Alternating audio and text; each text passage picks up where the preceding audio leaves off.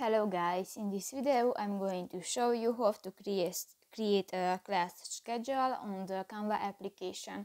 But first of all, I just want to mention, please don't forget to subscribe to our channel, because at 100,000 subscribers we are going to show you our YouTube revenue statistics and growth strategy, how to make money online. So let's jump into it. First of all, open the application on your device.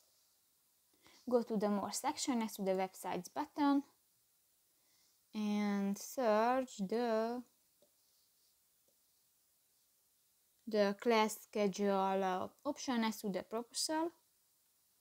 Here you have more changes. If you want to add pictures and other files to your project, just go to the Uploads button, and here you can upload file to the Canva, or go to the Gallery section, and here you can find images from your device. In the Elements section you can search different graphic elements, for example shapes, stickers, charts and more. If you want to add text to your project, just go to the Text button and click to the Add the Text box option. In the Design section you can find the different styles and templates which were created by professional graphic designer, and just select a template and step on it.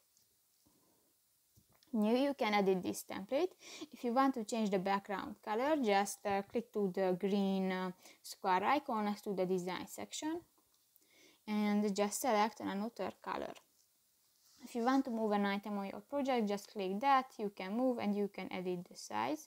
If you want to change the text, just click to the text box, delete the text and write.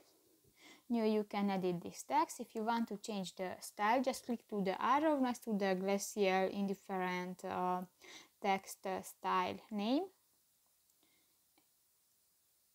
And here you can select another text style and font type. If you want to